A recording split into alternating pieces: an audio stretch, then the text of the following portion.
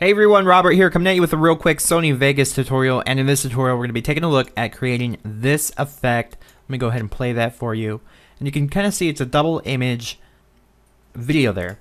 So this was actually requested by Music 201035. So I'm going to start off with a new timeline, blank timeline, just delete all the tracks there. And I'm going to right click and drag this down to the timeline, and I only want to add the video across time. Now you may need to add the audio, which is absolutely fine. I just only want the video in this case. So this is actually going to be the background video. So this is the video we're going to add some effects to. Let's go to Event Effects, and let's go ahead and add a Sony radio blur, as well as a Sony, let's see, glint. Let's try those two. Now the glint may be too much. You can bring the threshold up just a bit, like that. And then we can go to the radial blur, and let's go to the preset Intense Fixed Radius. Okay, and let's just bring this down just a bit to around 611. Looks okay. Now right now it's going to look messed up because this is the background portion.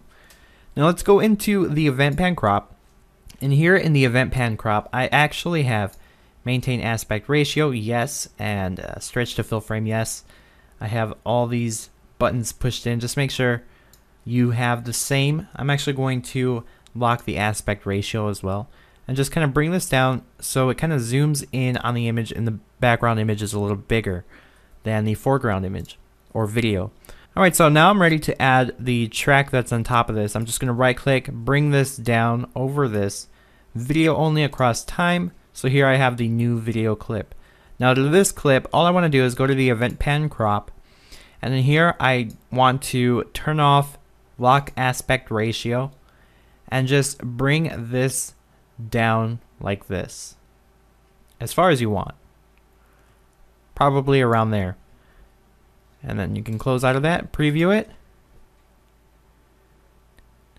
and there you have the double image effect. So hopefully this helped. Thanks a lot for watching, and I'll see you in the next one.